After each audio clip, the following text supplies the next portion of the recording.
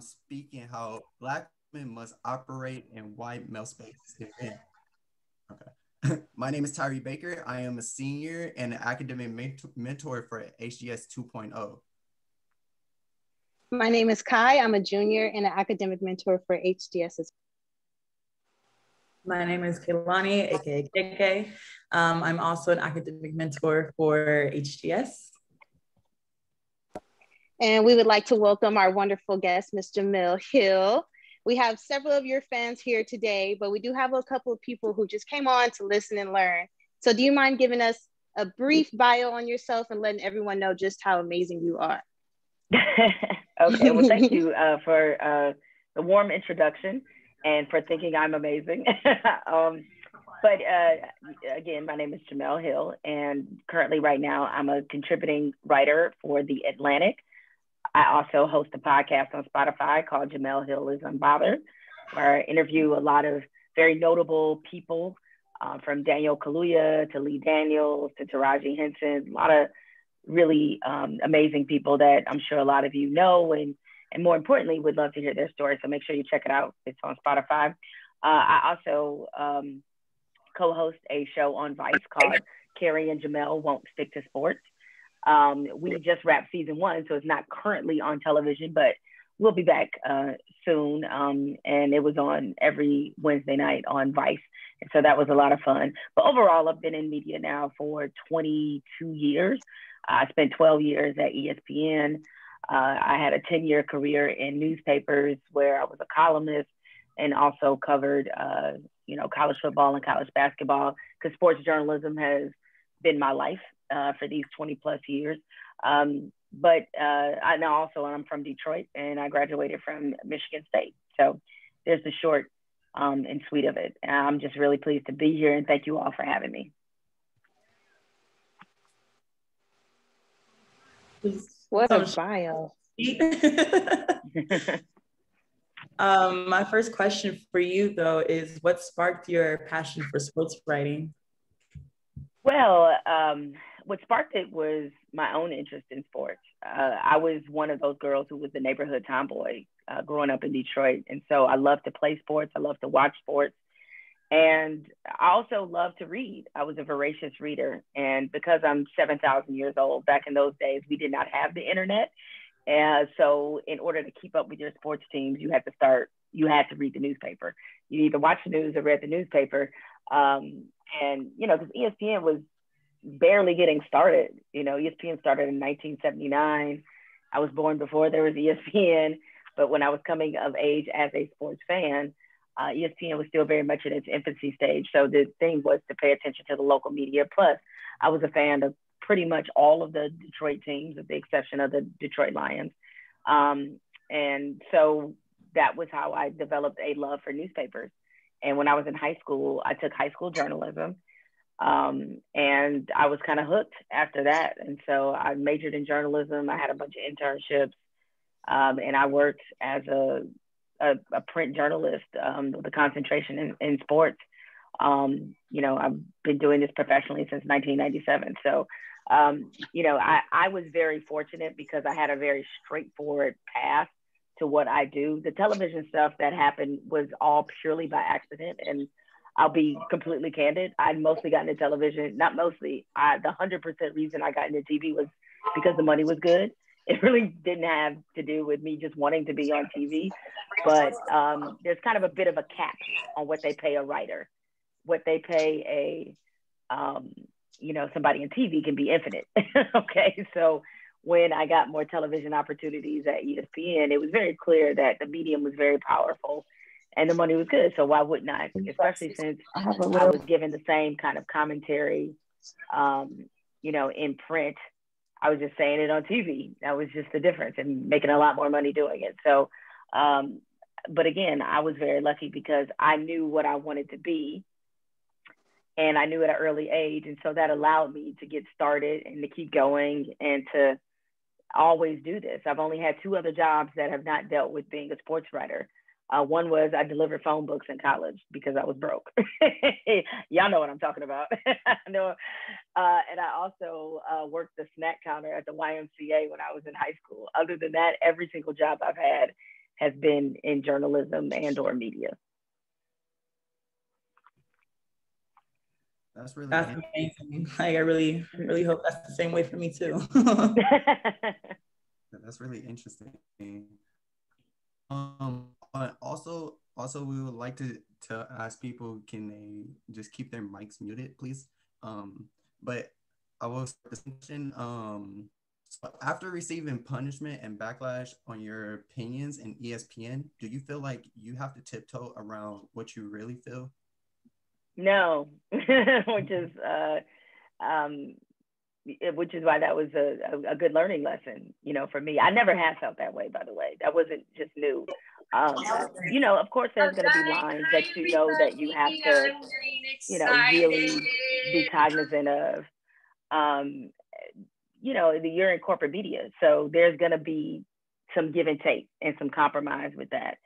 And I think a lot of it depends on the kind of leverage that you have. I mean, when all the Trump controversy happened, at that point, I'm already, you know, a decade or so into my journalism career. I don't know if I would have tweeted the same thing if I were, you know, 26 years old, because I would not have had as much leverage, not as much equity in the business, certainly not as much protection either. And so, you know, that's kind of how it works, is that you wind up building a career, and within that, you build up some equity. And so when you do choose to use your platform or use your voice, then the proper mechanisms are in place so that you can get as much protection as you possibly can. But even then, you're only protected so much. I mean, the day that I tweeted that, I could have lost my job that day. But, you know, eventually, what that put into motion was the fact that I already wasn't happy at ESPN, because I wasn't happy specifically doing SportsCenter. My time at ESPN was great, but at the time I was hosting the 6 o'clock SportsCenter, and I didn't really like it. And what all that did was accelerate me getting to the point that I always wanted to be at. And so now that I have much more ownership over my talent. Everything that I'm doing is because I want to do, not because I have to do. And now I don't really care about, you know, backlash and all those things. I've been through the worst of it. You know, that's the thing about going through something like that, is that it gives you an extraordinary amount of perspective. I mean, the president asked for me to be fired. What level of backlash is going to exceed that? Probably none, right? So what would I have to fear at this point? And that's not to even make it seem like I'm out here just saying reckless things for reckless sake, but it is to say that I never really think about the reaction from the standpoint of fear. I think about, is what I'm saying true? Is it smart? Is it thoughtful? Is it, even at times, is it helpful?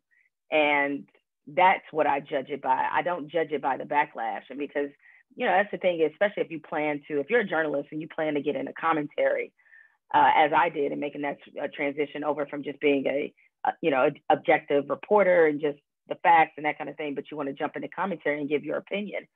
It's like that old adage where they tell you to dance like nobody's watching.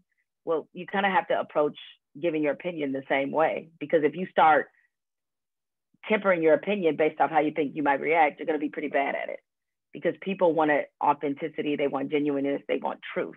And you can't shade the truth or massage the truth just to make people like you, or even to make people dislike you. You have to say what's real. And that's the part that I'm focused on. It's like not really the reaction. It's about, am I saying something that's real and true and authentic? And as long as I feel like everything is meeting that threshold, I can deal with whatever backlash comes my way. I like that.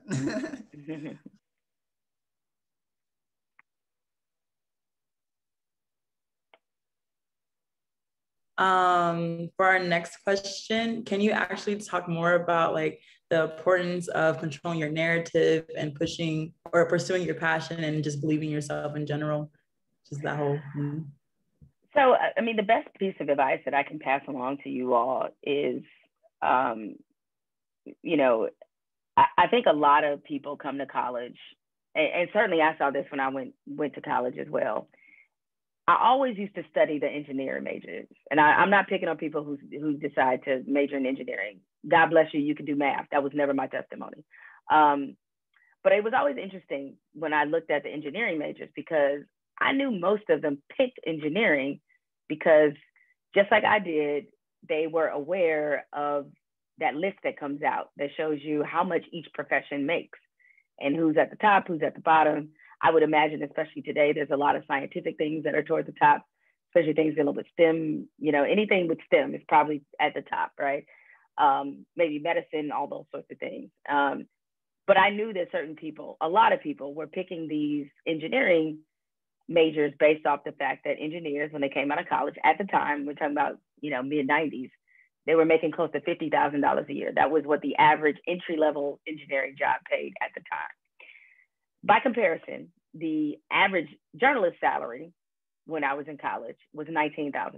It was toward the bottom of that same list in careers. But what I found is after 2 years, a lot of those engineering majors were dropping out of the major because they didn't really like it. They just picked it because of the money.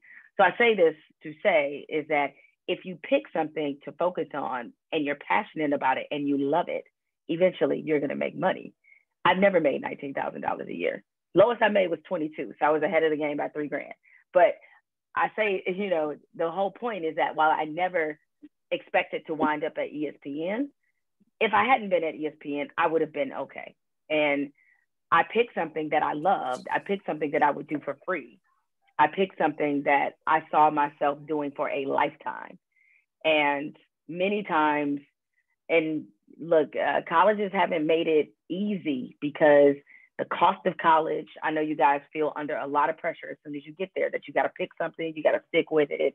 And even though you will see every red flag that you don't really like it, you will stay with it anyway because you feel like you got too much money and time invested and you don't want to just discard it. It starts feeling like a bad relationship where you're like, oh, all you think about, well, I put all this time in. Well, what difference does it make if you're not going to be happy, right? And so I just would encourage you all to find something you really care about and not worry about the money. And I know that's really easy for me to say as somebody who's already an established professional. So I note the immediate hypocrisy of this, but I do think it works. And I do think it's true that everybody I know that has picked something based off passion and love has usually been pretty successful about it, because those things that you love and you're passionate about it, you're going to work harder than everybody else.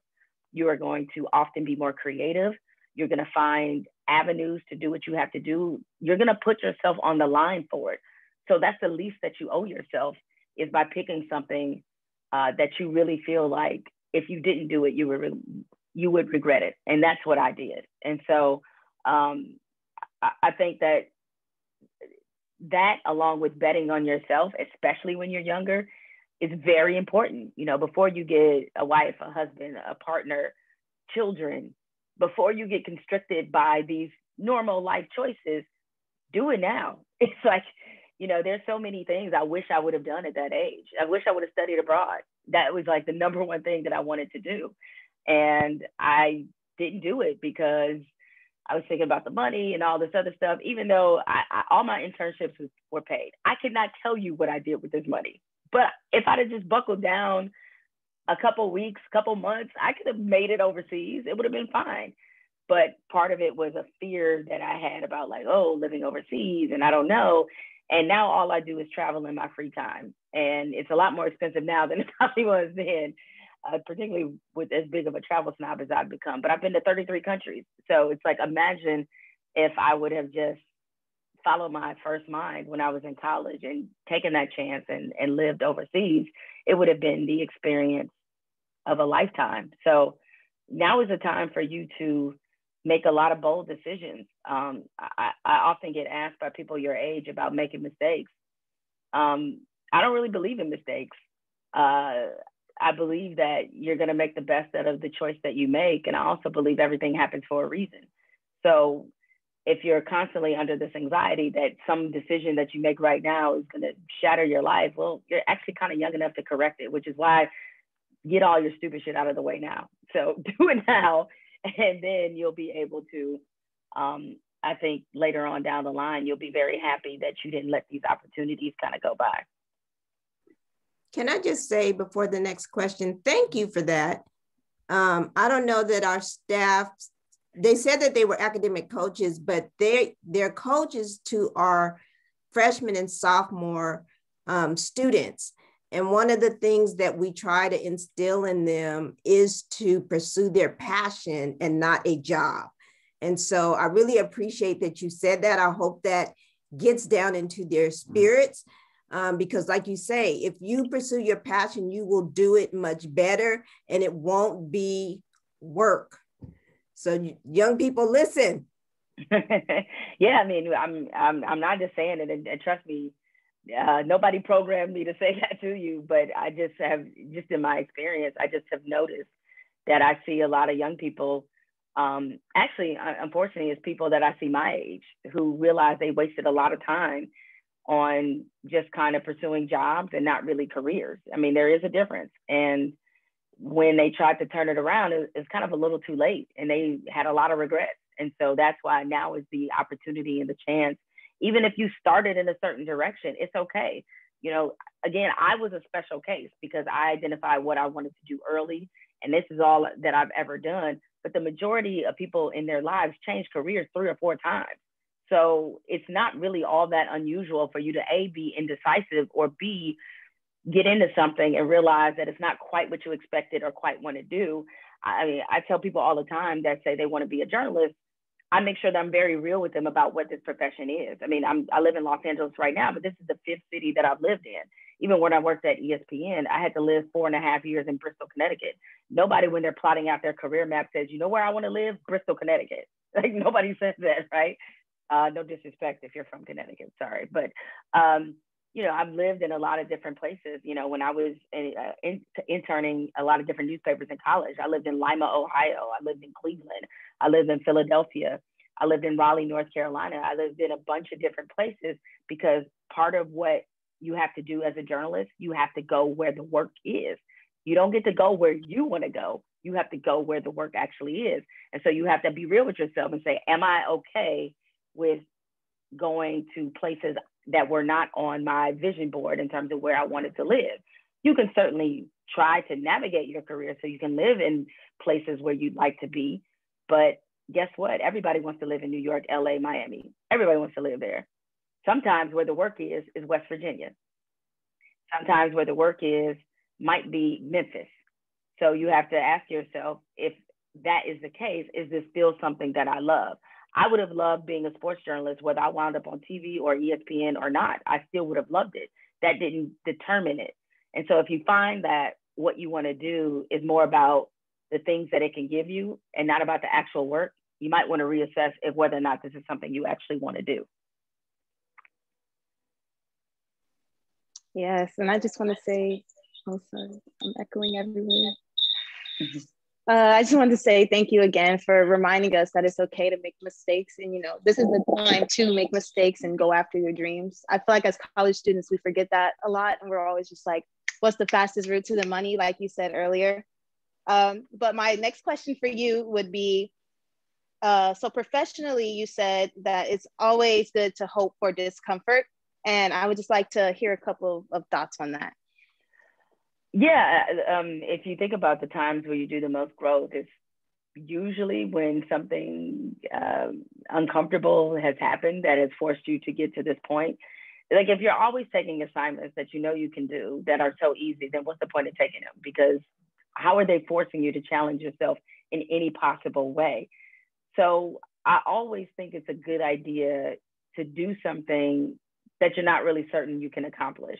And I don't mean something that's so out of reach that you can't possibly succeed at it. I mean that something that you want to do, it's exhilarating, but it's also something that gives you a little bit of discomfort where you're like, ooh, can I really do this? Well, we'll see, won't we? And so that's kind of a lot how my television career was. Now, when I first got on TV and I was just kind of giving my opinion and, you know, it was pretty easy for me. You know, I wasn't camera shy. I wasn't nervous about being on television. So it was fine. Where I decided to challenge myself is to grow out of just being somebody who gave their opinion and try to be a host.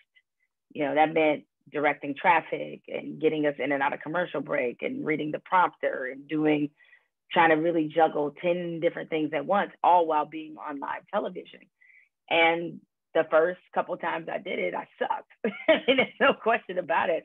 I remember I was doing First Take, and I had to fill in on ESPN. I had to fill in for a host that called in sick that day, and they decided to give me a chance at it. And I was like, oh, it's like, this is a really great opportunity. I'm thinking to myself, but I'm also panicked because I've never hosted a television show a day in my life.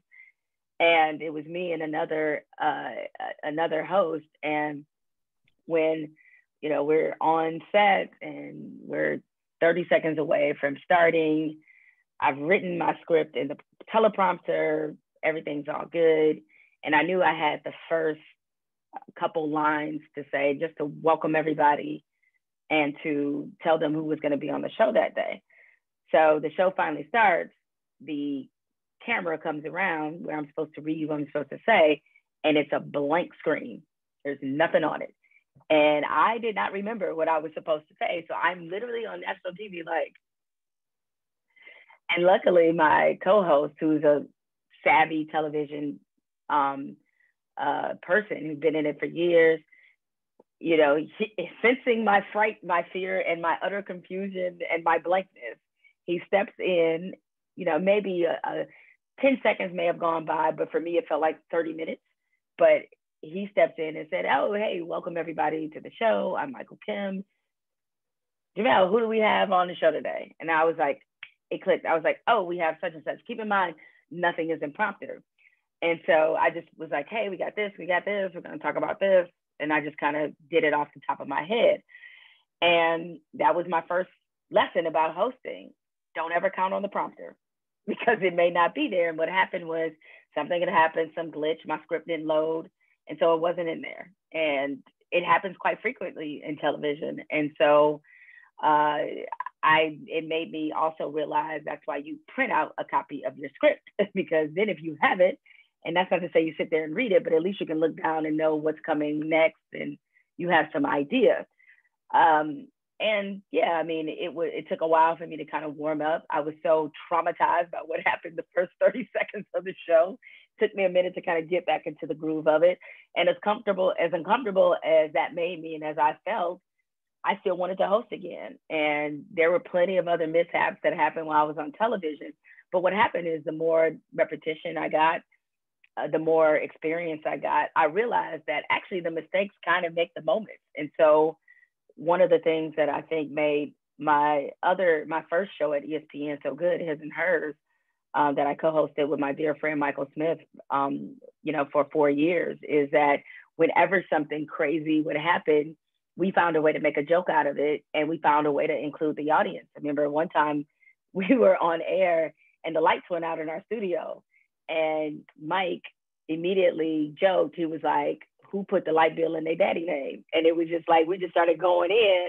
I was like, and then he told the true story about how his mom, when he was growing up, actually put bills in his name. And when he got older, he realized his credit was a little ruined, and it was hilarious, right? But that only happens if the lights go out on studio. And instead of freaking out and be like, oh my God, the lights went out, or asking to go to commercial, we sat there in the dark for about a good minute or so and entertained people, right? And so that's what you eventually get to once you get to a level of comfort. But it came from a place of discomfort, is that you have so many crazy things that happen on live television that you eventually learn how to roll with the punches, and you get really good out of navigating chaos.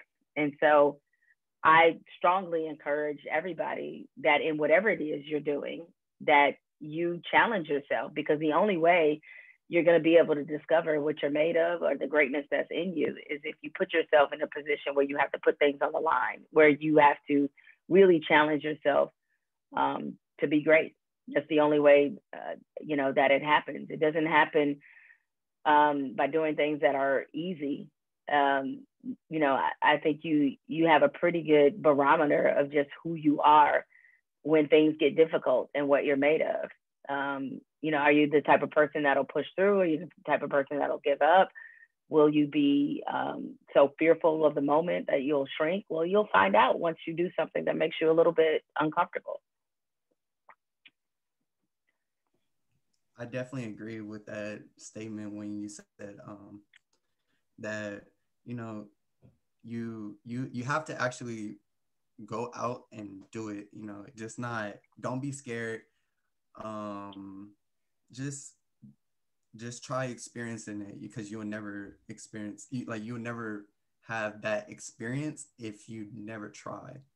Well, and by I the actually, way, it's okay to be scared. Like, we're all scared about certain things.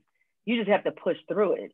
And it's normal to be that way, but there's got to be something in you that when you feel the nerves at the pit of your stomach, or even a little bit of anxiety, there's got to be a different switch that you have that will make you go through with it anyway. Like, I love roller coasters, right? But they do scare the shit out of me. I got to be honest, like, they do, right? Okay, so when I see one, I'm just like, oh, that's great. I'm also like, but I could die, but I'm gonna get on it anyway, right? So it's kind of like that same, you know, mentality that you have to have, is that, you know what, I'm gonna go through this anyway, even though there's a part of me that is not real sure about how this is about to turn out. I agree. So my next question for you is, before you left ESPN, you said you had grown tired of trying to convince people to allow you to be yourself. Can you like talk a little bit more, talk more about that? So my experience on SportsCenter was not a good one, and even though, you know, it falls into the category of like, sort of be careful what you wish for. And not that I wish to be a SportsCenter anchor, but in our business, it's obviously a very high profile. It's one of the most premier jobs in sports television, is at hosting SportsCenter, a legacy show at a legacy network, is what people dream about doing. And it was kind of clear early on that we were going to have a lot of creative differences. If anybody watched our show, His and Hers, you know that we took a lot of chances. And for that matter, not only did we take a lot of chances, but we also pretty unapologetically Black, okay, in those chances. And we weren't going to stop being ourselves to make other people comfortable or to fit more into the SportsCenter brand. We still wanted to do and be us. And that was a fight, a daily fight. And at some point, you get tired of convincing people why it's a good reason for you to be you, or feeling as if you are not somehow good enough, you know, for this particular platform. I got tired of it. And it was mentally very draining. And so when I got an opportunity to leave, I left. And a lot of people thought it was ridiculous, thought it was crazy. Some people tried to generate the narrative that they kicked me off, even though I know it's in my contract. And in my contract, I was guaranteed to be on that show. So I didn't have to go anywhere. But I would have been very unhappy had I stayed. And I just didn't think my peace of mind was worth me being able to say, I'm the host of the 6 p.m. SportsCenter. Just wasn't worth it to me. And I think this is why it was easy for me to leave it. And really, in many respects, daily television overall. Like, I do a lot of TV, but I'm not on TV every day anymore. And I frankly enjoy that. Television was only so important to me. And so because it was only so important to me, it wasn't that hard for me to leave behind in that form. And so, you know, I think it's important that when you take jobs, or when you look at jobs, I should say, that you look at what is it look at everything that you're taking on. And I think it's especially important that you, as much as possible, put yourself in a position where you can bring your full self to work. And I was not in that position. And, you know, now I am. So I'm grateful for having gone through that. So now it makes me further appreciate where I am, you know, kind of currently. But it's sometimes, especially, you know, if you're Black in corporate media, or in corporate, you know, just in corporate America, period, that, you know, you're going to go through a lot of these kind of, as I call them, authenticity battles. You're going to go through a lot of them where you're going to often be in conversation, sometimes even be supervised by people who do not want to see you and your full Black self at work. And so you have to really navigate those spaces very carefully. And you probably will reach a point where you feel like it's kind of not worth it, and that there's other avenues and other ways that you can go. And so, yeah, for me, it was just that the experience, while I learned a lot, and while we certainly had some good moments, it wasn't all bad, that it wasn't really worth it to me. You know, I'm not going to sit up here and try to convince you of my worth. That's just not going to happen. I'm just not built that way. And so I had to, you know, ultimately, it was much better for me from a mental standpoint and from a career standpoint. I think it was much better for me to leave. I think that is very, very important, finding work that you find fulfilling, and, you know, but we'd also like to open up the chat if you have any questions. But right now, we do have a question from Dr. Frank Harris III. He says, can you talk about the podcast with Carrie Champion and the platform it's providing for other women of color who are addressing the issues of racial justice? Okay, and thank you for your question. I assume you might be talking about our show on Vice called Won't Stick to Sports that I have with Carrie, who also is a former ESPN alum, just like I am. And the reason that we chose that network and to title the show that was because that, you know, prior to 2020, there was a lot of conversations about how sports shouldn't be political, how people did not think sports was an appropriate place to talk about social justice, racial issues, gender issues, which was always very intellectually dishonest, because if you have any cursory knowledge of sports history, even American history, but let's just stick to sports history, you know that racial and gender issues and social issues have always been in the pot of sports. It's never not been a part of the existence of sports. You know, Jackie Robinson integrated Major League Baseball in 1947, which was, you know, pretty much about 20 years before the Civil Rights Act was passed. You know, it was a seminal moment in this country, because a country already that was talking about integration, seeing, you know, the evils and the dangers of segregation. Here you have in sports, this has happened well ahead of its time. And sports has always kind of, in many respects, kind of played that role of being a little bit ahead of the rest of society. And as a result, because of sports, you get an opportunity to talk about these very important issues. Think about, you know, where Colin Kaepernick plays in the larger story of how we discuss police brutality now. It's always been evident in our community, in our society, police brutality has been an issue. But obviously the conversation went to a different level, you know, after Michael Brown and Ferguson. And so from there, you go to the WNBA players speaking out when Philando Castile was murdered, to Colin Kaepernick. And now, you know, you see where we are, and you see what the NBA's reaction was last year when Jacob Blake was shot multiple times by the police. So there seemed to be a real opportunity to discuss these issues. And Carrie and I were often told in the last few years that we should stick to sports. A lot of Black journalists, frankly, were told the same thing whenever we tried to bring these other elements into discussions about sports, especially when it was very obvious. And so the title of the show was a bit of a middle finger to the people who kept telling us to stick to sports.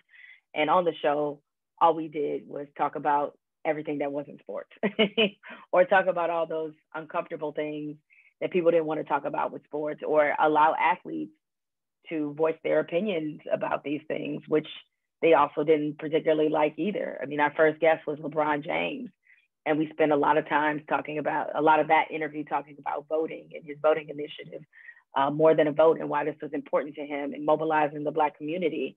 And these are conversations that in mainstream sports, they don't really want to have. And it was very cathartic for us to be able to provide that platform, but most importantly, from an optic standpoint to show other, young Black women, other Black women, period, that there was space for us to talk about these things, and that, there was not only space for us, but there was a need for us to be able to do it as well. And so it was a real pleasure for us to be able to go in collaboration with Vice to do that, because Vice is a different kind of network. A lot of networks don't have the courageousness to support talent that talks about issues the way in which Carrie and I did, and or to, think about some of the things we did in the first season that really pissed people off, and there's a lot of networks that would not have been able to handle that. I sat on the set one day, I did a little monologue drinking from a cup that said white tears on it. It was a joke. But a lot of networks probably wouldn't let that happen, right? I drank Hennessy on there too, so it's like, this is what we do. But it was good. We wanted to just show, Black women, especially during this time where we're seizing our own power in a lot of ways, that our voices are necessary. They need to be heard, and they should be amplified and supported.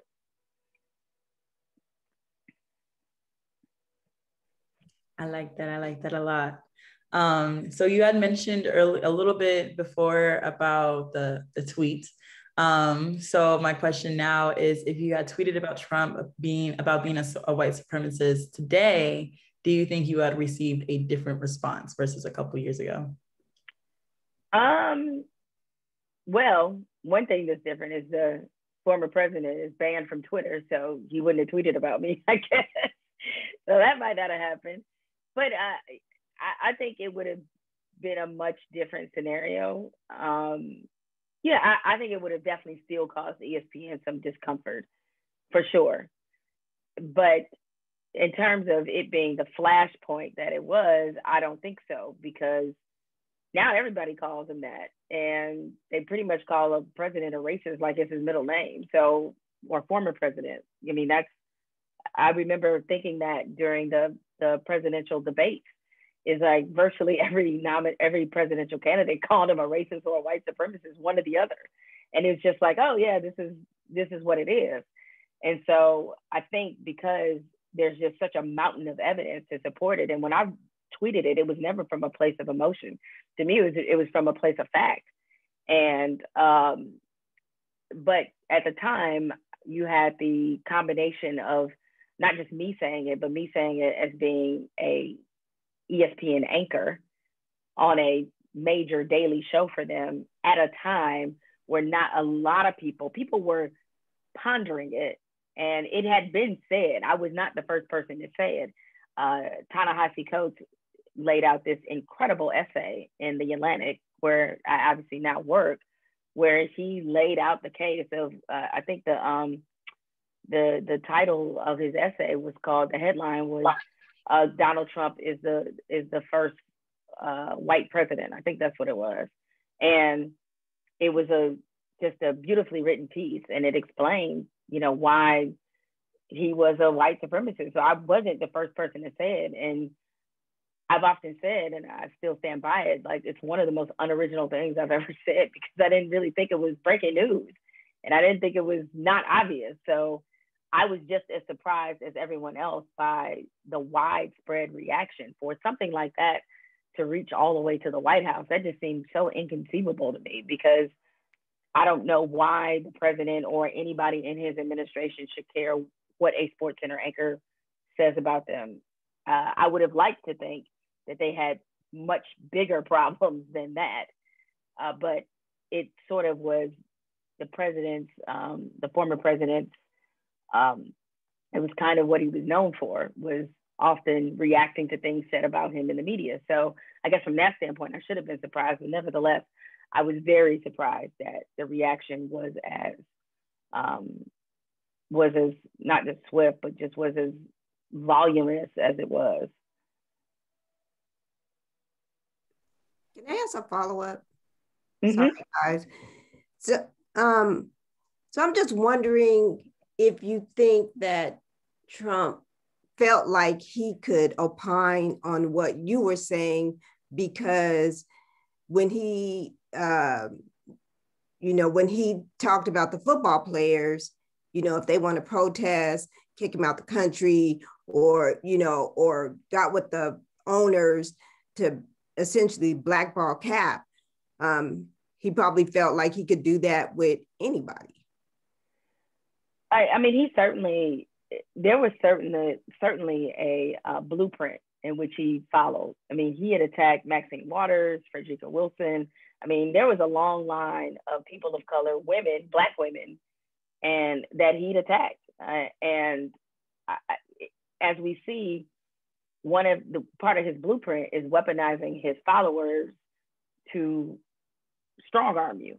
And that's very real. And so even now, where especially after this insurrection, where we've talked about the dangers of his rhetoric and how he can galvanize very hateful people very quickly and very strongly. I mean, it's real. I mean, I still get death threats. For a long time, I mean, it was bad. And I think that's part of his retribution that he likes to hand out. And he, because he is somebody who is overly obsessed with what people say about him. And I think the fact that it was ESPN, I don't know, if I'm at a lesser known, like if I'm on local television, I don't think he cares about that.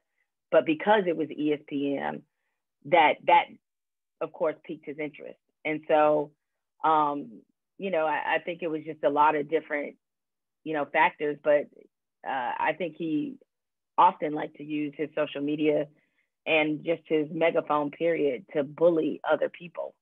And so, I caught the brunt of it. Thank you. Yes, thank you. Before I get into the next question, it looks like we have one in the chat. Oh, we have two. Okay, so I'll ask the first one. This is from Aaliyah Unique. She says, "Hi, I'm a high school student. I want to start a vlog that explores issues that people my age deal with. What is some advice you have or you could give me as to get started?" Well, great idea. I mean, one of the things that I think this generation definitely has a big advantage is the fact that you don't really have to wait for somebody to give you a platform. You can take your own platform. You can start your own YouTube channel. You can just go live on Instagram. Like, there's a lot of different ways you should do it. I would just say, think very critically about what you're going to say. Give it some thought. Do your research. And if you can, get an editor. And by that, I mean, like, if a friend that you trust, have them look it over. Don't just hit send out into the world. I mean, I think, put yourself in a position where you have to be edited, for lack of a better way to put it, because it'll make you better, to have a different set of eyes on it, to have somebody who will critique you and give you an honest and fair critique. And also be aware of who's watching. And by that, I mean this, is that whatever you decide to do, and the reason I stress you do it in a thoughtful and critical way, is that if you plan to do this at some point in your life, if you plan to, be on camera in any capacity, nothing's ever dead on the internet.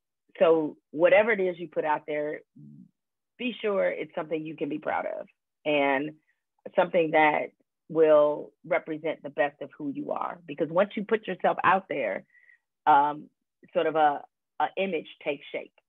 And so you have to make sure that you're very careful about what that image is and what you want to show people, and how you want your thoughts and your critiques and your messaging to be received. And so be very careful with that, because certainly I know of a lot of employers that do a lot of deep social media dives into people's accounts so they can find out exactly who they are. And so you should see it as, or treat it as, that someday somebody who might want to hire you is going to watch this.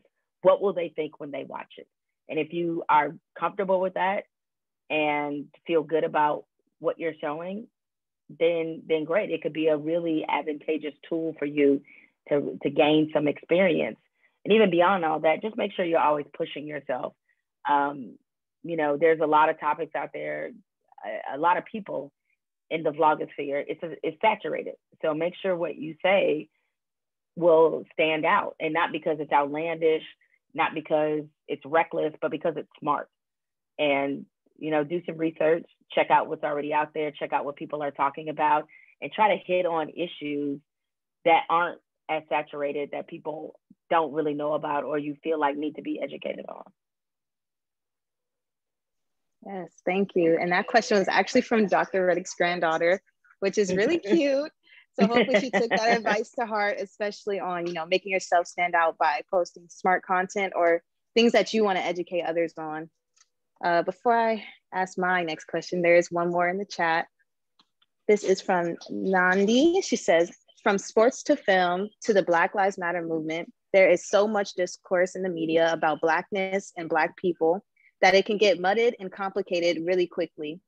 How have you carved out space for yourself in the entertainment industry as a Black woman, specifically talking about Black issues? Yeah, I mean, it can get complicated. Nuance is kind of dead sometimes, but that's what I specialize in. And even though I think there's a lot of temptation in this media landscape to come to conclusions quickly and to be on either side of the outrage, that I try to sort of stand out by leaning into the complicated parts, that things that aren't necessarily a yes or no answer, that there's an easy conclusion to be drawn, teachable moments. I'm big on those. And so I think I have to approach what I do with a certain amount of grace for people. And I think some of that comes with age and wisdom, where the older you get, there's a more grace that you have. Me and Michael Eric Dyson, Dr. Michael Eric Dyson, my brother from Detroit, we had a great conversation about this. And he said the same thing, is that, you know, the older he gets, the more grace he asks for. And I think it's important that they see things through that perspective. Now, look, there are times where I wield Thor's hammer just like the rest of everybody else, and that's fine. I think there's times and moments for that as well. But I also think that we should embrace the complications. And, you know, I think people are learning, believe it or not, even though it's 2021, that Black people are not a monolith. And even though we do, it can be confusing for people who are on the outside to understand how we're not a monolith, we're complicated and have relatable experiences all at the same time. You know, there's a shared experience that we have, but we're all very different. And so I think the fascinating part is the differences, you know, frankly. And that's the part that I find to be most compelling. And so, you know, even when I have guests on my podcast, is that's the part I'm thinking about, you know, the most is, you know, yeah, when I'm interviewing Daniel Kaluuya, given all this conversation about whether or not Black British actors should be playing historical African-American roles, you know, I want to dig into what his racial experiences were like in Britain, because I think we don't understand that racism and white supremacy is a global problem. America did not invent this. It may have perfected it in some ways, but did not invent it necessarily. And so, you know, I think that's an important conversation to have about this proprietary sense that we have over Blackness. You know, whenever Black people have conversations about trying to define what Blackness is, or trying to have the who's really Black, it always leads to a bad place. I've never seen this lead to a good place. And so I think it's important that we dig into those reasons and why they're there, and our complications and our trauma, and not be afraid of what it might say about us. I mean, we judge each other very harshly a lot of times. And I think a lot of that is a product of the things that we've been through and the generational trauma that we carry. But I also think it is what leads to the greatest understanding if we're willing to really step in there and have some uncomfortable but enlightening conversations. So I guess to answer the question, I stand out because I lean into the complicated parts. Thank you. Thank you. Lean into the complicated. I love it. Okay, so I have one last question for you, and then I'm going to open the floor up to the rest of the audience, just in case anybody else has any questions. So I'm really excited about this one because I want to see what you're up to. So I heard you and your best friend have a production company together. And I was wondering if you can tell us a little bit about some projects that you have been working on lately. Yeah. So we have a production company. My best friend, Kelly Carter, who's a senior entertainment critic at The Undefeated, ESPN's The Undefeated. And so we've been best friends for, it might be almost 30 years now. And she was maid of honor in our wedding. Yeah, so she, KK, I saw you going, wow, guess what? It'll be you soon. You look up and you're just like, oh my God, this is my college roommate, and we're now in our 40s and we're still friends. And so it comes faster than you think. But we, the great thing about being a journalist is that, we love stories and we love storytelling, and we like to think we know what a good story is, which makes it, which is a great skill to have when you have a production company. And so we are working on a multitude of projects. Right now, probably front and center, and the one that most people have heard about is this comedy series that we're developing with Gabrielle Union, and that we were able to sell to Showtime, which we're very excited about. It is, we'd like to think it'll be a very different kind of comedy series than what people have seen revolving around, two Black women. And we have been very careful with how we try to explain what it is, just because we do not want people thinking this is our lives, okay? Now, there are very loose, inflated situations they have taken from our lives, but this is not biographical in any respect, because the last thing we need is old boyfriends calling us, be like, was that me? Like, I don't need that in my life at all. So, but what we wanted to do was approach it from a different angle where, Insecure is a great show and Atlanta's a great show, but these are mostly about young people who are, kind of in that come up phase. That's the whole beauty of Atlanta, is like watching Ern struggle to like finally get his stuff together, you know what I'm saying? And, with Insecure, you have this friendship that is trying to survive the ups and downs of navigating adult life. And so one of our elevator pitches to when we were having meetings and pitching it to different networks was, imagine if Molly and Issa had grown up and got all their stuff together. That's what this is, okay? So the series is titled New Money. And, we were just thinking about how now, Black women are the most educated group in the country. We're the only gender group that owns more businesses than our male ethnic counterparts. So it's more Black women that own businesses than Black men. We now have a Black woman who's a vice president of the United States. So there's a lot of Black women out there who are seizing quite a bit of power, professionally in many, many regards. And so we wanted to have a comedy series that reflected those complications of being accomplished, women, where even though you may have new money, that there's still a lot of old problems that will follow you. So we're really excited about, that. We have some other things in development, and we're, hoping to, make another big announcement soon. And I'll just leave it at that. Yay, that sounds so cool. Everybody stay on the lookout for New Money. Okay, so now we want to open up the floor to the audience and allow them to ask a couple of questions. So you guys can raise your hand, put it in the chat, or unmute yourself.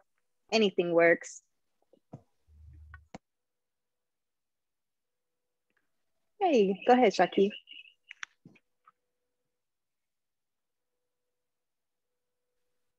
First, I just want to thank you so much for coming. I really appreciate everything that you have talked about today. And so similarly to you, my whole passion, my whole life has been sports, and coming into college, I'm a communications major and I wanted to be a sports analyst just like you.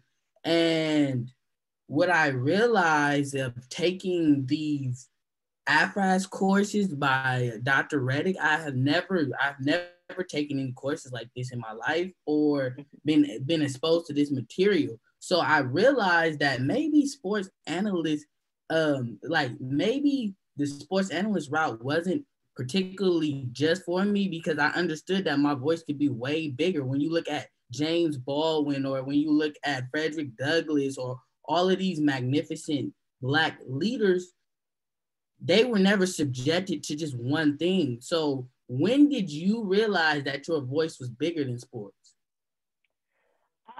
Well, I mean, that's a bit of a complicated question to answer, because, and I would actually disagree, because you don't think Muhammad Ali had a pretty big voice? I mean, I think he had a pretty big voice. He was a boxer and he was in sports. I think what it is, this is the power that sports gives you that maybe other things don't. Sports is one of the few things we still do together. This is like, we don't worship together. Most of us eat with the same type of people. Sports, though, when it's, look at what happens when it's the Olympics. We might not even care about a sport. And next thing you know, everybody's rooting for this to happen. In sports, it just has a way of bringing people together in a different way. And that's why I love sports. And it gives you an entry point to talk about the same things, that you talk about in other ways, but the audience just may hear you a little differently because it is sports. Maybe there are people who honestly didn't care about voting, but they saw LeBron James talk about voting and create an entire voting initiative that, may have really helped to swing an election, and it might have just hit differently because of who LeBron James is because he's internationally known.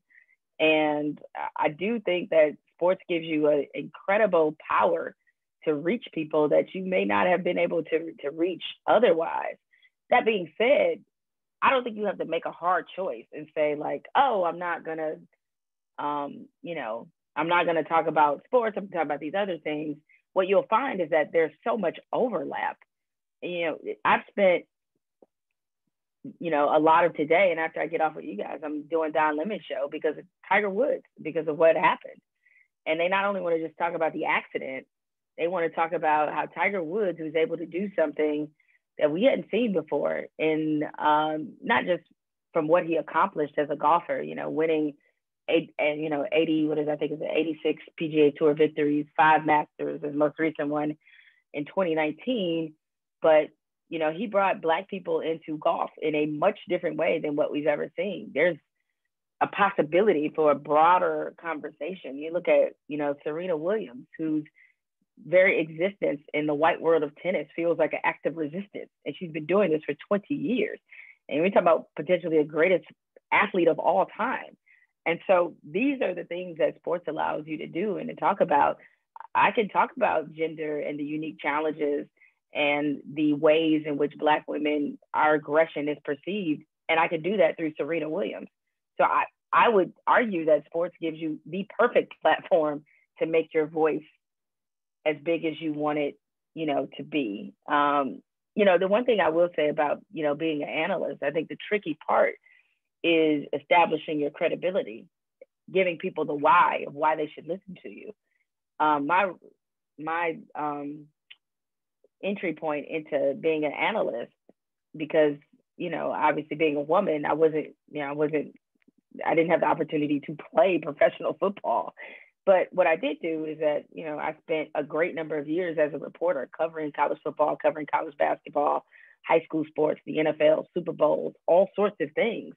And I covered so many events and so many teams, and had so many sources in different leagues that I could speak with authority about what I was talking about. And so whatever kind of analyst you're going to have to become, you have to establish the credibility first. What is your credibility? Why should people listen? And so once you get that part first, you can very easily command your ability to analyze in whatever way that you want. And you can use sports as an entry point, or you can use it as a springboard. But, I do still think it's a valuable, tool in terms of trying to be able to reach broader audiences. 100 million people watch the Super Bowl. It's a pretty big audience.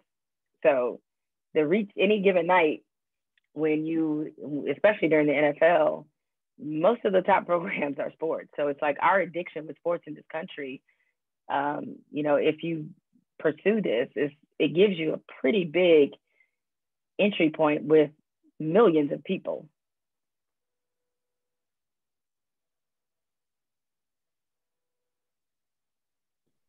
Thank you so much. And thank you, Shaki, for that question. If there's any more questions, you can raise your hand or put it in the chat. But my question for you actually is, the whole topic of this discussion in the first place is, how do you navigate as a Black woman in a white male space? Mm-hmm. I would say this is that I think it's important wherever you go. You need to know who you are before you step through whatever door you enter into. And if you know who you are, the things that happen there, even if they're things that are challenging, it won't change who you are. And so using ESPN as an example, I had a very strong sense of who I was before I got there. And so there was nothing that was going to happen there that was going to compromise me or change me. And I think already in your mind, you have to know what your boundaries are and what you're not willing to compromise. And once you kind of establish that, how you go about protecting that, it can vary from place to place, but the whole point is to protect it. And if you know that, hey, this is my line, have that established and know that if it comes down to it and you have to lose some footing or lose an assignment or even lose a job over it, while not ideal, it's easier to do when you know what you stand for. And so I've always had a very keen understanding of what I stand for. And, at times, those times where it's popped up where it was threatened to be compromised, then, because I already knew what I was willing to lose and I was all right with that, it actually made the fight a lot simpler. It's when you're sort of trying to figure out your integrity on the fly is when it gets a little bit more complicated. But when you already have a sense of what that is, then you'd be surprised at how much better that comes in navigating spaces. And also, look, there are things, and I made this point earlier, and I think it bears repeating. There are battles you will not pick at 23 that you will definitely pick at 33. There are battles that you will pick at 33, and even more ones you'll pick at 43, right? And so I say all that to say is that don't go into it thinking, especially as you're starting out and you're trying to develop and establish and get that equity, don't feel as if you have to fight everyone. Fight the ones that are the most important and build from there. Because again, it's going to change over time. And especially as you get more leverage, you're going to be able to swing the hammer the way you want to. And you have to be strategic about it, frankly, because there's going to be times where you're going to have to, as I like to say, let some fish swim by. Okay. But do it with the long-term planning in mind of knowing that you're willing to sacrifice maybe the short-term gratification of reading somebody with the long-term goal of being extremely successful and that hurting them more. Okay.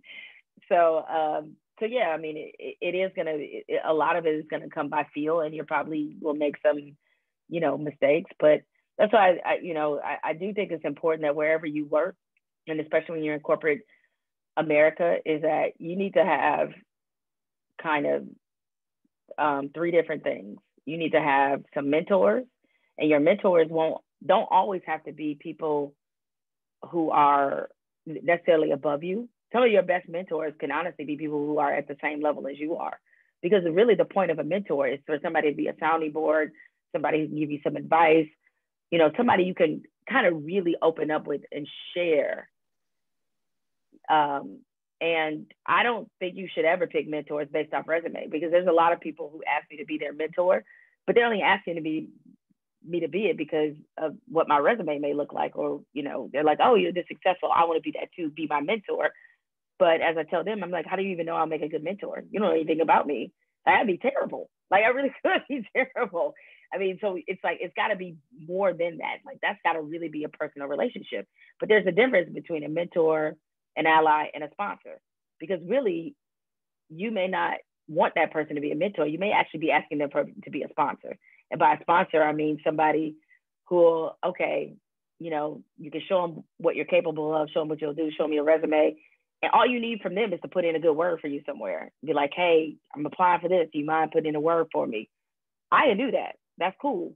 That's not the same as being a mentor, right? That's a sponsor.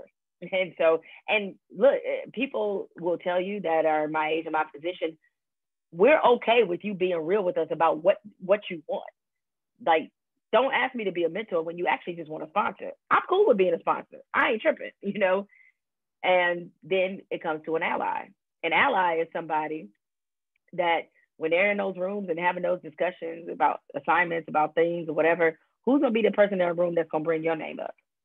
So you have to develop allies, not only to get you to those assignments and to those positions that you want to be in, but also you need an ally, because if something does go down at work, who do you have around you that will have your back? That's in a position to do something back about it if they come for you. So you always have to have those in your back pocket. So when you go into these workplaces, especially these majority white working spaces, be very clear about who these people are. And especially on the allyship, because you're going to need some white allies. It's just what it is. I mean, it's true. It's like because most of them have the decision-making position. So when it goes down, or when Frank says something that you need to check his microaggression about, you're going to need that one ally, because when you cuss out Frank and Frank going to run into the bosses, then that boss is going to have your back because you've developed them as an ally. So even as you are trying to, grow as a professional, you have to be always thinking about what are the angles, because that microaggression, that big aggression is going to come. That moment where you're going to want to cuss somebody out at work is going to happen. And now it's just going to, how can you minimize and mitigate that moment and manage it and honestly narrate it for yourself and not leave it for others? Like, how can you control the situation if that happens?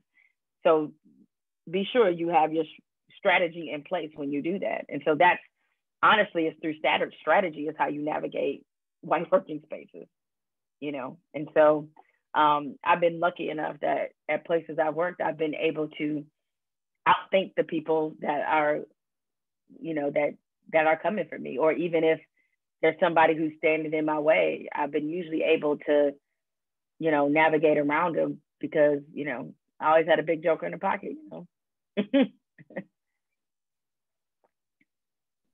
Thank you so much, especially like as a Black college student on a predominantly white campus. That was a lot of good advice, and also touching on the mentorship. That's what's so good about the HGS program. Tyree's actually my mentor, so I'll always That's have great.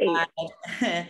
And then Dr. Reddick, Aaliyah, Dr. Green, they are like our allies. Like, they will fight for us in any space, anytime, anywhere. Like, they're there for us. But thank you, everybody, for your attendance and participation. Can we please give one final round of applause using the clapping feature or unmuting yourself for our wonderful guest speaker, Ms. Jemele Hill. And thank you, Ms. Hill, for giving us your time and your words of wisdom. Thank you so much. Well, thank you, and good luck, everybody. Oh, yeah, I see the clapping emoji. Yes, good luck, everybody. Thank you so much for having me. I enjoyed the conversation, and hopefully I left you something that you can think about. So appreciate you all. Thank you. Thank you. All right, take care.